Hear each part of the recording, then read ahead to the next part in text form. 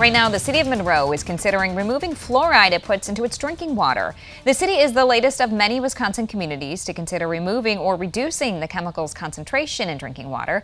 JT Siskowski has you covered on the debate surrounding fluoride and health. Leaders for the city of Monroe have been gathering lots of opinions on if they should remove fluoride from their drinking water. Concerns include cost, health, and what other communities are doing.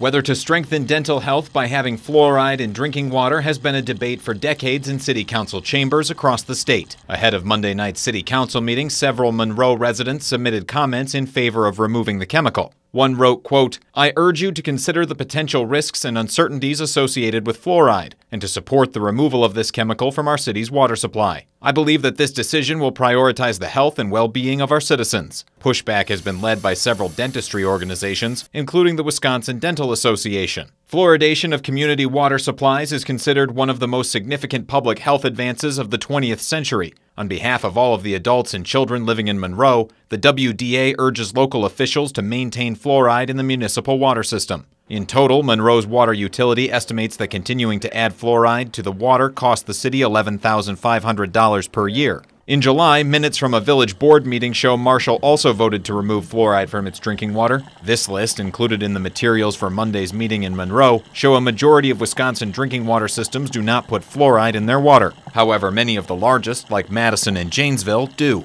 Debate here in the city of Monroe is far from over. While the city council did recommend removing fluoride from its drinking water, the issue goes back to the Judiciary and Ordinance Committee, where it will be discussed further before coming back to the council for final approval. In Monroe, JT Siskowski, 27 News.